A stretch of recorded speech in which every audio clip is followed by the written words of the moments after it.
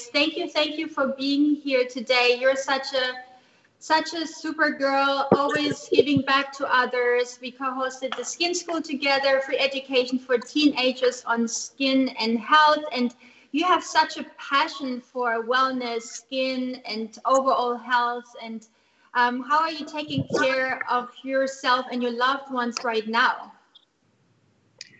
I think just in a lot of ways we're doing at-home self-care stuff like masks and taking baths and just trying to take time to be outside and take walks and get some fresh air. So we've just been doing all those different things to. Amazing. You're in the nature. That's so Yeah. nice.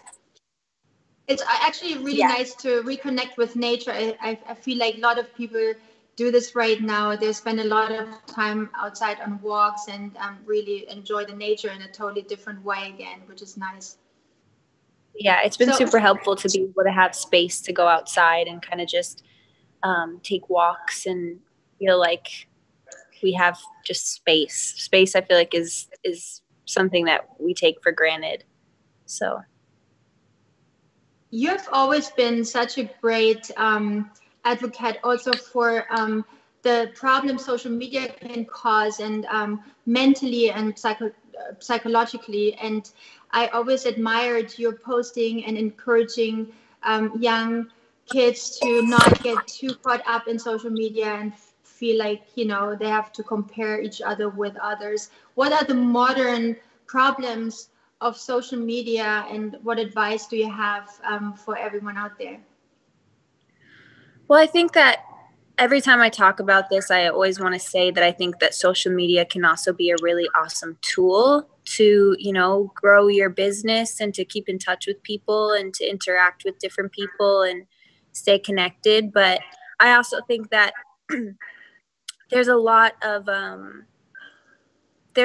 access to be really unkind and really hateful towards other people. And, I know that bullying face to face is already a problem. Bullying people in school and just bullying people in general is already something that is a really big thing. So when you give people the access to do that, it's like giving people another tool to bully each other by using social media. You're giving somebody a way to just completely be rude and terrible to people and be able to do it hiding behind a screen. So I just think that, the message I always want to send when it comes to that is that, we can teach people and we can try to show people that social media can be a really helpful tool, and it doesn't, and it can be a way to keep in touch with people, and that, it doesn't need to be a breeding ground for so much hate and so much negativity when, there's already so much going on in the world that is hard and that is sad. And there's so many bigger things happening that than stuff going on social media. So it's like, I've never seen, it's never really made sense to me, the bullying on social media. And it's something that I'm always going to talk about because it's something that I experience a lot. And there's a lot of people that I know that experience it, and it can be really damaging to your mental health. It can make you feel really depressed. It can make you feel isolated. It can make you feel it can really mess with your confidence and your self-worth. And for younger people and for young people and young kids who are trying to find who they are, and they're trying to find their confidence and they're trying to find their voice, I just think it can be a really tricky thing, and it can really damage them on their path to finding who they want to be and who they are. So I always just encourage people to do their best to be kind to each other and support each other and learn how to connect on a positive level with each other.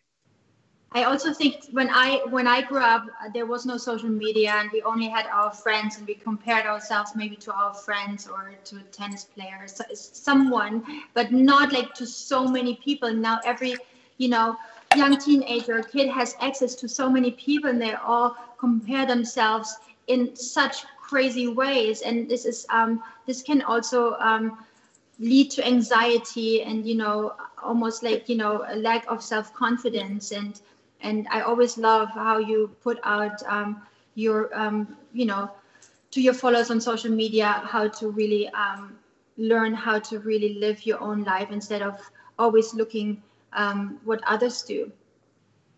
Yeah, I just think it's so easy to compare ourselves to these lives of these either famous people or just people that we admire on social media. And, a lot of people, we think from the outside that they have these like really charmed and perfect lives, but everybody struggles. Everybody has different ways that they go through hardships, and they have issues, and they have hurts and different things. But I just think too that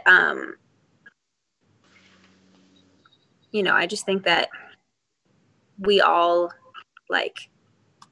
can do a better job at just like supporting one another, I guess, is really like the thing. And Yeah. I also think the biggest thing too is like you have so many people that we do live in like such a crazy comparison culture that not only do we compare ourselves to other people, but we have other people comparing us to other people. So it's like, it's kind of this like vicious cycle that, you really have to work at not letting yourself get dragged into this hole. And you have to work on your own strength, and that's what I also really loved about skin school. If you feel good in your skin, and thank you for advice to all the teenagers out there. Feeling good in your skin also helps to get your self-confidence up. And you're such a supporter always, also for the frontline workers. And thank you everything what also Justin and you doing together. It's really amazing and inspiring to watch how you always want to take care of others. You're just